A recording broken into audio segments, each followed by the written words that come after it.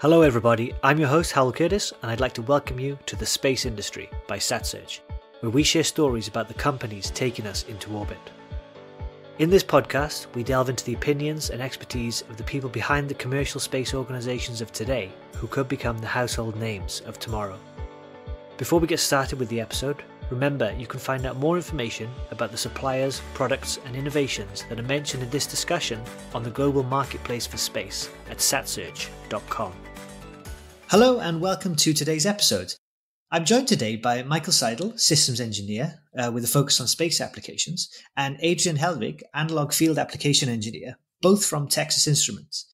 Now, Texas Instruments, or TI as it's often known, is an electronics manufacturer that you've probably heard of. And today we're going to be talking about phased array antennas in satellite communications, and specifically about how to optimize beamforming when using such systems. So firstly, I'd just like to say hello to you both, to Michael and Adrian. Thank you very much for being here today. Hello. Glad to be here. Great, thank you. Okay, so let's get into this topic. It's a very interesting topic, quite technical, but I think has quite a lot of applications and bearing on modern satellite communications applications. So clocking is receiving more and more attention in RF applications today. Can you explain why this topic is possibly more important today than it has been in the past? To Michael, please. Clocking has indeed become very important. This is mainly due to the fact that the speed of data converters has reached extremely high rates of, meanwhile, greater than 10 gigasamples per second, which is great as it enables designers to directly sample the RF signals without the need for any down mixing to an intermediate frequency anymore. But sampling rates of greater than 10 gigasamples per second translate into very short sampling periods of less than 100 picoseconds. It is obvious that any clock jitter of a few picoseconds or more does already degrade the system performance quite a bit. Exactly. Another way to look at this is that the SNR performance as a function of clock jitter is dependent on the input frequency of the signal.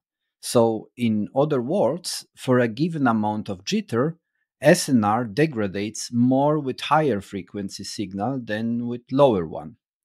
So, we really see that for higher frequency systems, low clock jitter becomes more and more important.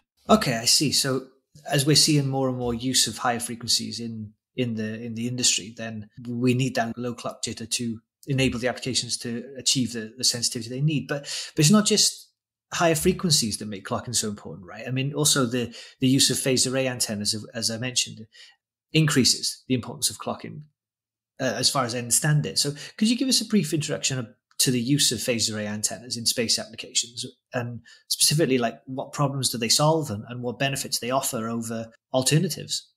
Correct. Phased array antennas are the second important trend.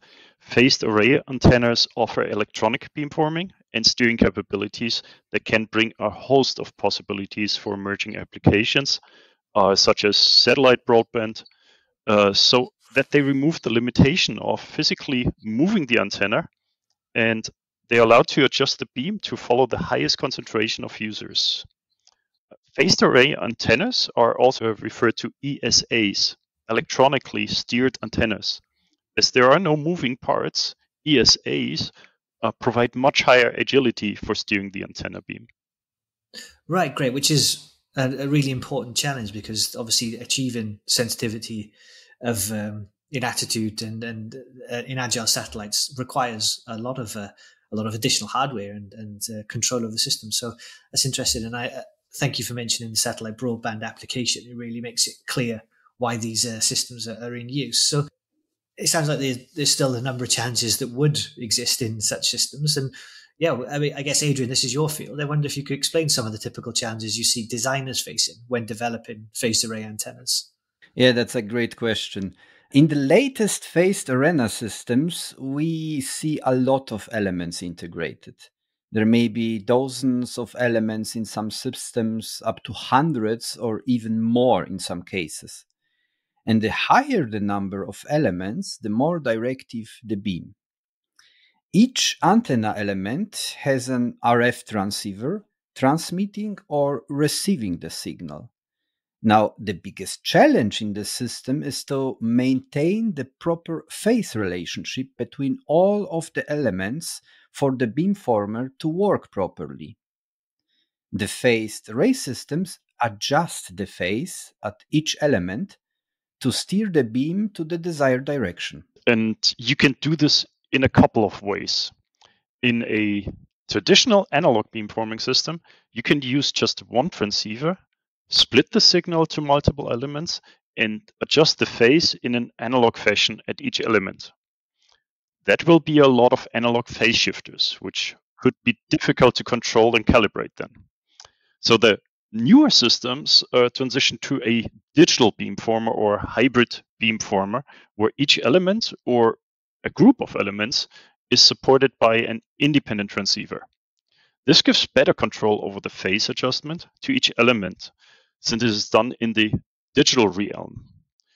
And in these systems, it is now the data converters that must properly be synchronized to maintain the proper phase relationship between elements, and therefore clocking for those data converters is now very, very critical. Okay, I understand. So yes, the move to a digital beamformer can hopefully make this entire process of controlling the beam more efficient and more controllable, with requiring less systems. But why is clocking so important in these processes? And I guess, how exactly does it work? Yes. So we really want to ensure that the skew between the data converters' clocks is minimized to ensure that all devices are properly synchronized. Because clock skew at the data converter level translate to a phase variation at the element, which impacts the directivity of the beam. And in addition, you want those clock sources to have very low phase noise or clock jitter, as we had discussed in the beginning. So we need clock devices with excellent low clock jitter performance at high frequency while minimizing skew. And we really see that this is the key parameter for next generation beamformers. Got it. Okay, yeah, that makes sense. So I guess, thinking more broadly about the applications, RF designers are usually trying to pack in as many elements as possible that can operate at high frequencies, but with agile beam steering capabilities. But at the same time, they're trying to reduce the PCB footprint and power consumption. The SWaP-C budget is still vital, and as always, achieve the best signal chain performance. And I think when we're talking about satellite broadband, for example, the performance is going to be vital because of the nature of the application, right? And as this is becoming more and more of a commercial use, well, the nature of the market that determines the success. So could you share maybe some insights, maybe to Michael, about how clocking solutions can help achieve high performance and maintain the kind of tight synchronization across all the channels with as little development effort as possible required? We just discussed how the new systems are generally increasing the number of channels to get higher performing systems. And with that trend, you have to provide more integration to keep the systems compact and manageable, while lowering also the power consumption so that the whole system doesn't just melt down from thermal overload. So new RF sampling transceiver devices are on the market now that integrate multiple channels onto one device and support RF frequency bands up to 12 gigahertz directly. So high frequency RF synthesizers provide the clock signal for the RF sampling data converters. The transceivers need a high frequency clock with very good phase noise, as we said before. And the systems today, they will be clocking up to 12 gigahertz. Yeah, and the future systems will push that to 20 gigahertz and beyond as technology moves on. So the clocking devices that provide good phase performance and are configurable provide the designer a lot of flexibility to select the clocking rate that best suits the system and the ability to modify it for different bands or applications. Maybe to add to this, the clocking devices not only need low part-to-part skew variation, they need the ability to adjust the clock phase. In large array systems, there will be phase skew between elements caused by device tolerance variations, temperature variations, and interconnect length variations, for example. So it is important to have the clock device adjust its phase to compensate for those variations in order to maintain tight synchronization across all of the channels. And now, if you fail to do this, you will have to transmit or receive with increased power to compensate for less directive beam. Right, absolutely, which is obviously a situation we want to avoid. So that's great. Thank you. Are there any other clocking elements that are typically used in phased array antenna systems that engineers need to know about? Yes, there are some other critical clocking parts typically used in the system. A clock jitter cleaner synchronizes the synthesizer's reference frequency to a system reference like 10 megahertz. These devices provide synchronized outputs to support the synthesizer's reference, FPGA clocks, and serializer system reference clock. And when dealing with large array systems, often a low phase noise clock distribution chip is needed to disseminate the low jitter clock to multiple devices without introducing any degradation of its own. So a good clock distribution device minimizes the number of RF synthesizers needed. And all of these clocking devices work together to form a complete clocking solution that maintain optimum performance for the phased array systems.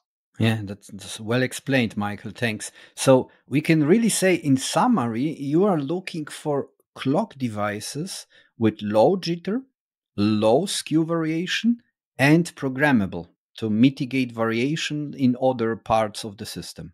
Right, excellent. Low jitter, low skew variation, and high programmability, or programmable to give you great control efficiently. So that makes sense. Now, I understand that there are some kind of established standards for high-speed data capture designs that use FPGAs, and you mentioned the importance of using FPGA clocks and how they can help the synchronization of the system. I'm aware, for example, of JSD 204, which I understand is becoming more popular for terrestrial high-speed applications. How suitable is this standard because of because it is established and being used? How suitable is it, or equivalent standards, to be used in satellites as opposed to on the ground? Yes. So actually, for ultra high-speed data sampling, there is no really an alternative to GSD 204. We are really living in a very data-hungry world, and we must transfer multiple gigabits per second in a single modulated data stream. So a new trend to cover this is RF sampling. This trend supports very flexible form of modulation, but it needs high bandwidth between FPGA and the data converters. This is where GSD 204 comes into play. It supports serial connections with embedded clocks. And now with the new GSD 204C, we can easily reach 10 to 32 gigabits per second on each lane between FPGA and converter. The similar principle is known by PCI Express in the PC world. So multiple of those lanes can be combined to form a higher speed connection if needed. I see. Okay, so GSD 204 helps support the serial connections with embedded clocks. I understand, but enables ultra high speed data sampling. But how exactly does GSD 204 support space applications? I mean, maybe if we could translate it to the applications themselves, that would be great. Michael, perhaps you could answer. Yeah, good question. So let's look now how the standard supports space applications. Starting with the GSD 204B, the standard contains synchronization methods which are very relevant for space. Let me explain now why. First, we must take a quick look at some of the typical space problems. Besides the well-known thermal issues, we have mainly one big problem, and that is the radiation. If a high energy particle is hitting our well-designed and crafted circuit, it could displace some electrons and by that cause some fault switching. Well, that is not a big deal. False data from fault switching is typically corrected by some error correction. However, there is one much more severe condition from which recovery is not so easy. It is called latch up. This is when an integrated device or any IC suddenly causes kind of a soft short circuit on its power rails. And the only safe way to resolve this issue is by cutting the power from the affected part for a short moment. This power cycle ends the latch up and lets everything work fine again. And here comes the catch, actually. A complete system shutdown interrupts all thousands of data streams instantly, right? So, and it takes quite some time until all is up and running again. So we want really something with less impact, like, for example, a partial solution, right? It would be helpful to just restart the component which failed because it goes rather quick compared to a full system shutdown. Yes, exactly. And this is where JSD24B helps us with its synchronization methods like a sysref signal. It reestablishes system clock phases, and it also helps quickly recover communication on the lanes between the converter and the FPGA. So this makes it possible to power cycle exactly the one affected device while keeping the remainder of the system alive. The partial system can maintain functionality during the event, so the impact is minimal, and restore the full usability in very short time. This is more or less like switching off and on a light bulb compared to a complete reboot of a PC. Right, that's great. That's very understandable. Thank you. As always, the harsh environment of space it requires us to do some crazy things on the engineering side to account for problems that we don't face on the ground. But that's great. Thank you. I wonder if you give us an example or some examples of space-related applications or any case studies that would really require this use of high-performance, tightly synchronized clocking to each of the channels, using kind of gigahertz-clocking tree solutions. Yes, no problem, Hal. So probably the most known application is the recently launched LEO constellation to bring broadband access to any region of the world. In these constellations, the phased array antennas bring value to both ends of the communication channel, to the user link and also to the so-called feeder link, which connects the satellite with the operator's ground station. Well, okay, how does this work? How does beamforming help in each of these, or in this use case? How does beamforming help? Yeah, let me start with the user link. So the user link establishes the connection between the individual subscribers and the satellite. With the ability of electrically steering multiple beams, each satellite can divide the area it serves and provide each of these sub-areas their own frequency band. And now the high agility is needed as the satellites in the low Earth orbit are flying by with quite some speed over ground. This means the beams sent to Earth must move with the inverse of the ground speed to keep an optimal connection. And let me add to this, right? The user's link's endpoint may not necessarily be on ground. It can also be on an airplane to provide broadband access to flight passengers. Exactly. And the second link, the feeder link, builds the connection between the satellite and the ground station, which are connected to operator's terrestrial network.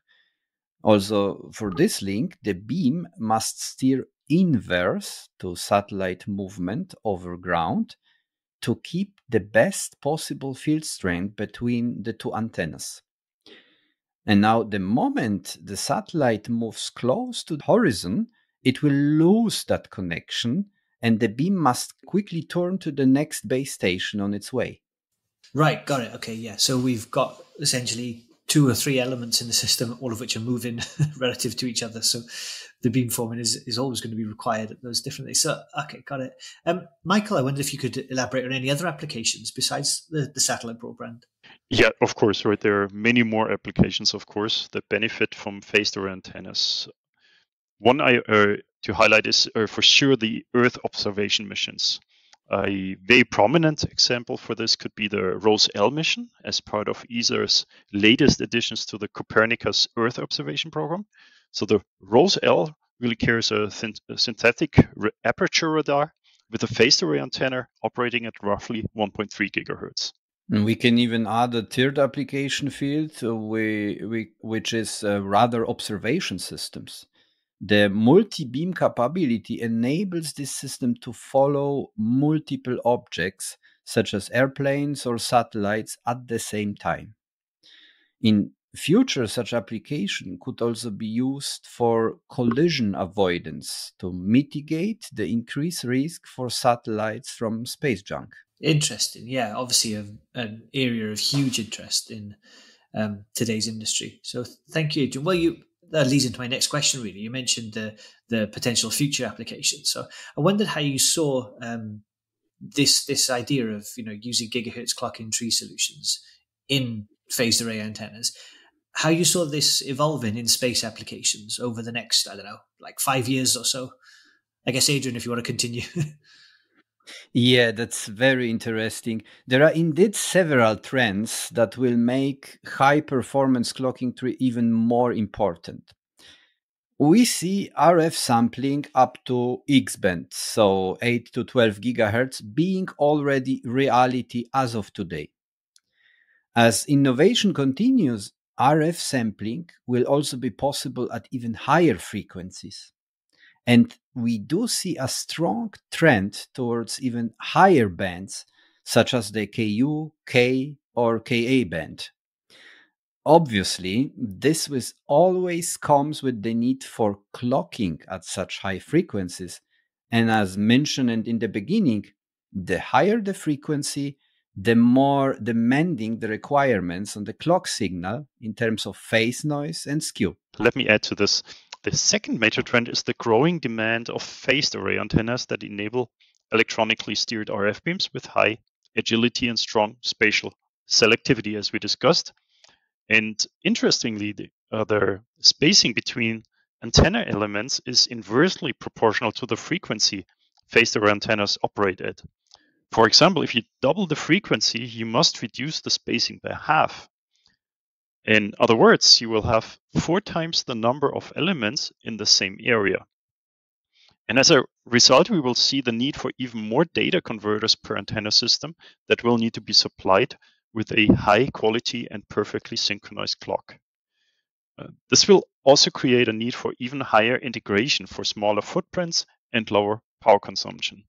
So in summary, the trend goes clearly to higher frequency, hence stricter performance requirements in terms of phase noise and skew, and towards an increasing number of endpoints that must be synchronized. Right, interesting. Yeah, and obviously we're looking at satellite systems with a specific physical footprint budget that needs to be filled. Then these considerations are very important to the RF designers, to the how it integrates with the rest of the satellite system, how these things are powered and controlled ultimately by the satellite computer system. So that's great. I mean, this is a really interesting topic. As I said, this is very technical, but the potential that it bring into applications that I think you've explained really clearly here with things like the satellite broadband area are great. So I guess finally, if people are really interested, particularly satellite RF designers who are really looking to incorporate some of these systems and ideas and technologies into their own systems, do you have any pointers on resources or information where they could follow up this topic? Yes. TI has a wealth of material on this topic at ti.com. So first of all, I would strongly suggest to take a look at TI's leading clocking products, such as the LMX2615-SP, which is our space-grade wideband synthesizer working from 40 megahertz to 15 gigahertz, which supports GSD204, or LMK04832-SP, which is our space-grade clock jitter, also with JSD support, and several others you can find on ti.com. All these comes with their respective evaluation module and great wealth of software support, including the new online tool, which is called Clock Tree Architect. This is helping generating a clock tree solution that meets your requirements. Right. Yeah, and further, I would recommend designers to take a look at the material on TI's space applications webpage, ti.com/space. There you can find plenty of application materials and reference designs, including test and measurement results.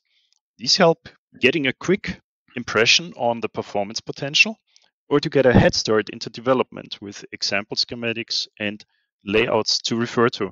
So for example, you will find there a complete high-speed data acquisition system, which is based on TI's ADC 12DJ3200 QMLV-SP.